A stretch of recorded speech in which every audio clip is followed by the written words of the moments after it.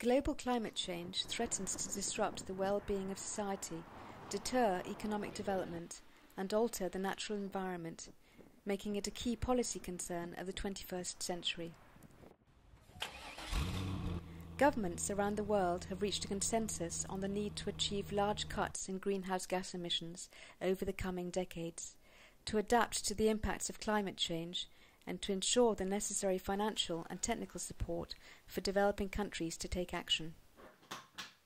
Global CO2 emissions are basically due to the burning of coal, oil and gas. So we are mainly concerned in the electricity sector substituting power generation by coal or gas with low carbon generation, mainly by nuclear of course, but also through hydro and through some renewables such as wind and solar primarily. So nuclear energy has been for several decades one of the largest sources of low-carbon electricity around the world, especially in OECD countries. The NEA is an organization that fosters cooperation among those countries that have the most advanced nuclear power programs. A lot of our members are very interested in how nuclear can help combat climate change. We spent a lot of time analyzing this over the last several years, and we work very closely with another OECD organization, the International Energy Agency, and we've worked together to develop something called the 2°C scenario. This scenario looks at, basically answers a very important question. If we look at 2050, we want to meet these important goals for reducing CO2 emissions to assure that global temperatures don't go past that 2°C point. What does our energy mix look like globally?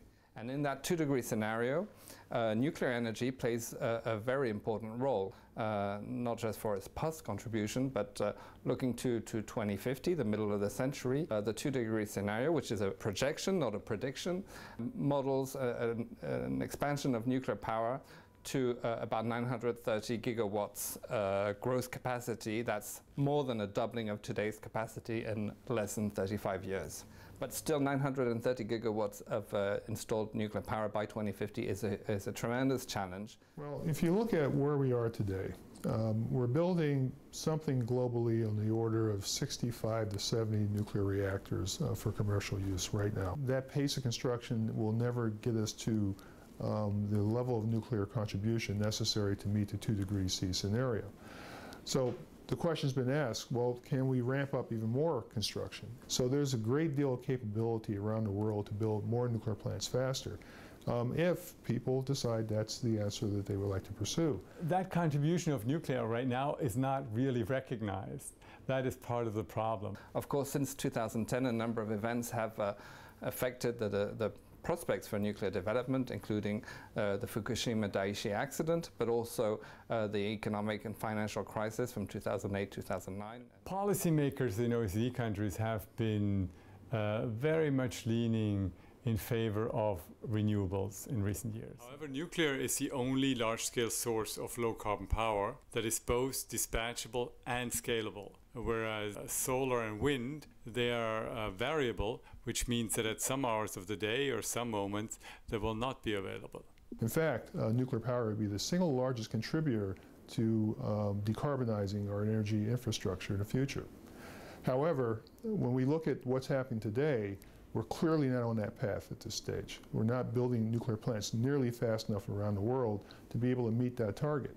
And already in the scenario, wind power, solar power, carbon sequestration are all being pursued very, very aggressively, along with very aggressive energy efficiency measures. So if nuclear doesn't fulfill that role, it puts much more stress on all the other technologies. So if you're going to take a true all-of-the-above approach, nuclear would have to play a role. But right now we are not on track for realizing nuclear's contribution to the reduction of greenhouse gas emissions, and we need to work in the coming years to make that happen.